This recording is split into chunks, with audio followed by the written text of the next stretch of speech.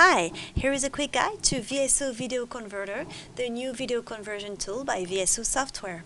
This program will let you take any video file, any video format that you may have on your PC, your phone, your camcorder, and it will convert it to a wide range of available formats so that you can play them on any device. If you want to play your videos on your TV, on your PC, on your tablet or smartphone or video console, this program will offer all these output formats, and it's an all-in-one tool. You don't need any other program for your video conversion needs. It's a very easy software to use, and I'll show you exactly how it works. So basically, load your file, that's it, and choose your output format right up here. As I said, a wide range available, a lot of formats and profiles depending on your needs: AVI, MP4, DVD, MKV, of course. Okay, let's convert to iPad. Here we go. Basically, you could click on Start right now, and that would be it. The conversion would start automatically, and that's it. You have nothing else to do. It's a one-click conversion program, very easy to use.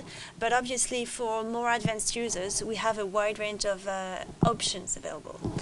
Let's have a look at them now. So click here to access the video editor. You have the screen here is the video preview, where you can play your file and make sure it's synchronized and check all the editing you will do on the video. Let's have a look. That's it. So any edition you will do on the video will be shown live in this player. Okay, underneath here you have the video timeline with the video and the audio track, and you can add a subtitle track if needed. I'll show you later how it works. Okay, let's take the video track, click on it, select it by click on it, and here you have the edition window that opens. So the first one is the brightness, contrast, saturation window, and check the preview here. Any changes are shown live, as I told you. So it's a very precise tool. Makes you customize the file just the way you want it. Okay, next option here is it indicates the quality of the final conversion.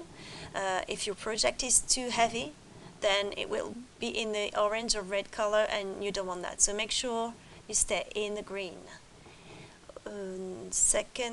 Last thing here is the sizing of the screen, of the output screen. If you have a TV, for instance, and you want a 16:9 or 4/3 video screen, that's where you choose these settings, and you can even add black bars and really set the size to whatever you want. And also, if you have a video from your smartphone, most of the time they are upside down, so here you can rotate the image and see it's shown live again. Okay, next is the cut option.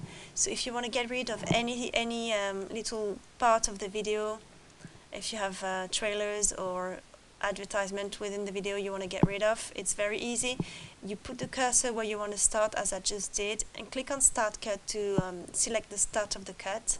And then once you're happy with your selection, again, use the video preview to get a precise result. Then you click on Validate Cut, and this part in red will be taken off from the conversion. Okay, you can remove the cut. Let's do this. Right, onto the chapters now. Only the DVD and the MKV formats will allow for chapters. So since we're doing the iPad format, there will be no chapters in the video. Okay, let's move on now to the audio track. So click on it, and again the editing window is open. So here you can add some volume to the file if it's not loud enough for you. And also here the time offset is a good option if you have a desynchronization between the video and the audio, so you can add or remove a few milliseconds. And again, play the preview, make sure the synchronization is good.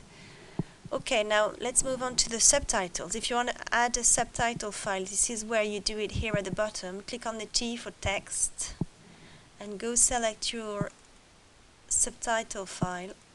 It will load automatically. Again, with the iPad and AVI and other formats, you can only add one track, one subtitle track, and it will be embedded into the video. If you use the DVD output, then you can add more audio and subtitle files, and you'll be able to select them with the DVD player remote control. Okay, so click on the subtitle file here, select it, this window opens, and here you can change the font, the color, size of the subtitles. Again, check the result, check that you're happy. It's yeah, and that's it for the subtitles. If you want to merge a file and stick two files together and make sure you get only one file at the end, this is where you do it here on the right. Click there to add another video. So it will be converted as one single file. Okay? So once you're happy with all your edition, don't forget to save and close. And we're back to the main window. And now you're ready to start your conversion. A few more settings that I can show you that are interesting. If you've decided to do some conversion in DVD, DVD is a special format that will let you do more things than other formats.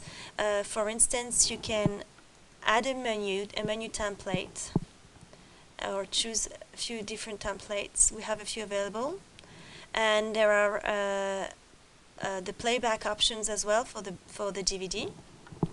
Another thing you can do is burn your conversion to DVD disc and make sure the format you choose will be playable on a DVD player if that's what you want to do. So we advise to convert to DVD format if you want to play your file on a TV. So you click here on Burn Project after conversion, and right after the conversion you have a pop-up window asking you to insert a DVD, and the burning will start automatically. Right, so that's it for Video Converter. It's a very easy tool, and it's an all-in-one tool, so basically you really do not need any other software for all your conversion needs. Okay, bye-bye.